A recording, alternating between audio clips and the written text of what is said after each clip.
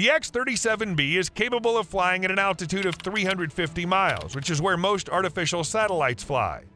An unusual feature of the aircraft is that it can spend more than 750 days in space. To achieve such results, SpaceX developers had to come up with not only a unique design similar to the space shuttle, but also design a completely new ion engine similar to the one used by the Down research spacecraft, which studied the asteroid belt. Another fact that confirms SpaceX's cooperation with the United States is the launch rocket that'll put the aircraft into orbit. This is Falcon Heavy, which is a development of the same SpaceX company. It's also curious how the X-37B will destroy satellites. Conventional missiles are not appropriate for this purpose as they're not adapted for use in the space environment.